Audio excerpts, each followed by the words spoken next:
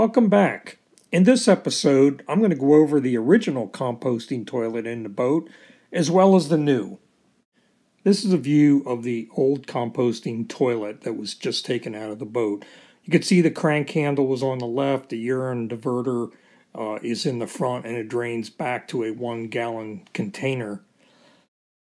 In this view, you can see the vent coming off the side. It connected to a computer fan which vented to the exterior of the boat.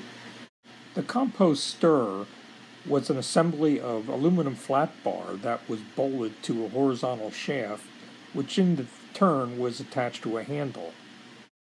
The plastic bucket was encased in wood trim in order to dress it up some. As you can see, there was a step that was made because the distance was quite high to the seat. This is a view with the step actually retracted back, which would give standing room in the bathroom area. Moving on, in this view, you can see the finished configuration of the new composting head.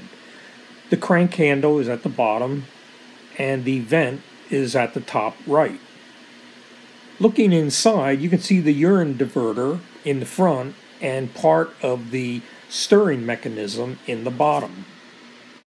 The mixer assembly on the inside of the composting toilet consists of cogged gears in the configuration of a tinker toy. As you can see, as the horizontal gear is rotated, it turns a vertical shaft which is attached to stirring rods. The stirring rods are welded to the bottom of the stock pot. And here in this view, you can see how the stirring rods, counter-rotating to each other, would stir the compost.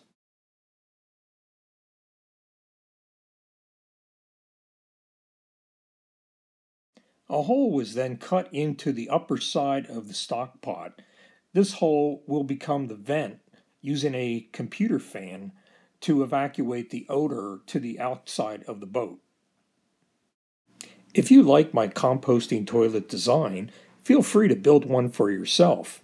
However, please do not sell my design or sell my composting toilet for profit. In order to complete the installation of the composting toilet in the boat, a new floor had to be installed that would raise the floor up by approximately 3 inches.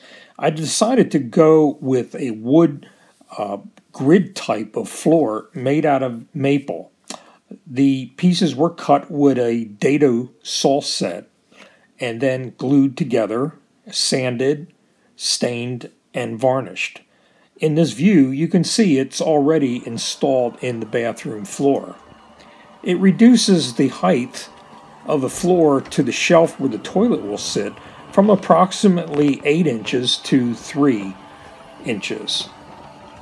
The new height from the grate floor to the top of the toilet will be approximately 16 inches, which is about what a comfort height toilet in the home would be.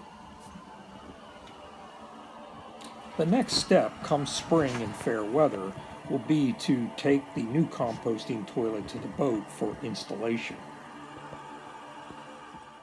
Well, that's it for this video.